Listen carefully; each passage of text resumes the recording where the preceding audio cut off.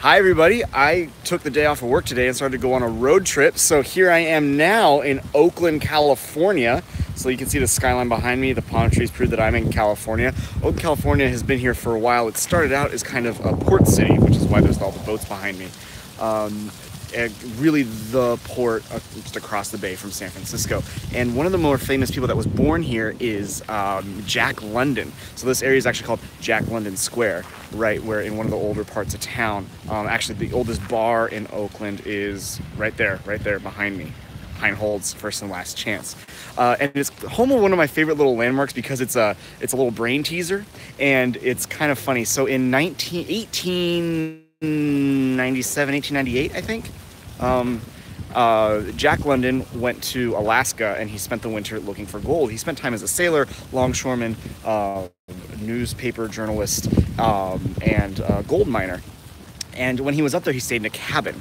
And after he got famous, someone went up and tried to find that cabin again. And when he found it, he dismantled it because it was in the middle of nowhere, Alaska, and put it in two piles. He sold one pile to the city of Dawson City, Canada, and he sent the other pile to Oakland, California, and we built the cabin. But so did Dawson City, Canada. So we each had half of the wood, and we built a half-sized replica, and we both call it Jack London's cabin. So this is kind of a weird little philosophical quandary. Is this Jack London's cabin? It's the wood off his cabin. It's in the shape of a cabin. Jack London lived in between these logs, I guess, for the winter of, 1897 and 1898. Here's the plaque that tells the whole story right on here. But does it count as his cabin? I love it because it's kind of a backwards version of the old philosophical thing called the problem of the Argo.